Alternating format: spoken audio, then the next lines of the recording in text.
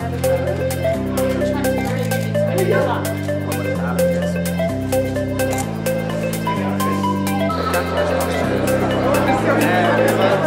think it's so beautiful when Somalis come together. We're all from different aspects in life. Some are creative, some are politicians, some are athletes.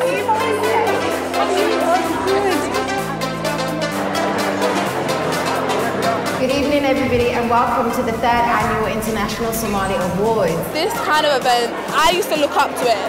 Everyone here is some sort of inspirationals. They've done big things, and it kind of pushes everyone to be like, you know what, one day, this is the place to be. I've always kind of seen it on YouTube and Instagram years before, and I love the fact that it's broadcasted all over social media, so young Somalis do have the opportunity to see Somalis prospering.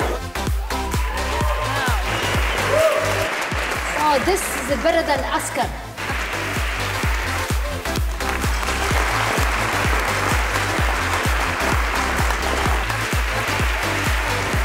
I'm excited just being nominated, so it's really like I've already been recognised. What I'll take away is definitely just to work even harder and try to get as successful as possible. Hopefully the next generation carries on doing this and we have more Somali people at the top.